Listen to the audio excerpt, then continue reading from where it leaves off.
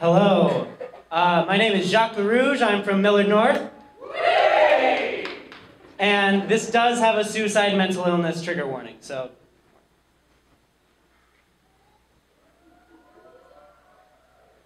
We're born alone, we live alone, we die alone. Only through our love and friendships can we have, for a moment, the illusion we are not alone. Orson Welles. Take a deep breath with me, in and out. Turn to the person closest to you but farthest in your heart and hug them. No thoughts of ramifications or of judgments. Only think of your similarities. Think about how they have a life, you have a life, and I have a life. How they have friends and family and people who love them. They have a life that should be lived. Too many people cut their lives short with a cold, steely blade or a knotted rope from the banisters. Too many people think thoughts parallel to those who aren't with us anymore, longing for what they think is an escape. I can say with certainty, you are lying. If not for one moment you have thought about taking one too many pills and sleeping till the sun blows and everybody with it.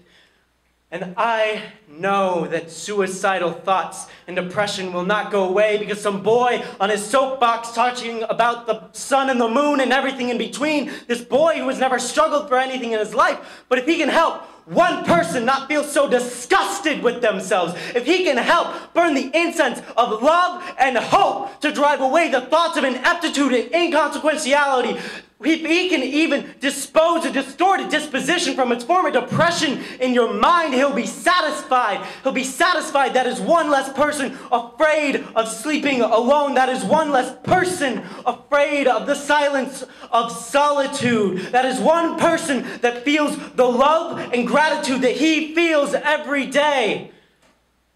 So for a moment, think about any reason to live. It could range from you want to go home and eat that box of cereal before your siblings finish it. It could range from you want to grow up and get married with a beautiful partner and see your beautiful kids. Because that boy on his soapbox preaching about the sun and the moon and everything in between, that boy who has never struggled for anything in his life, he wants to grow up and see 100 different sunrises from 100 different places. He wants to see 1,000 different cultures. Even after he travels the world 4 times over, he wants to go to college and get a degree and God knows what and get a job he's happy with. Because above all those skyscraping dreams, but above that blue-tinted void, he doesn't want you to die.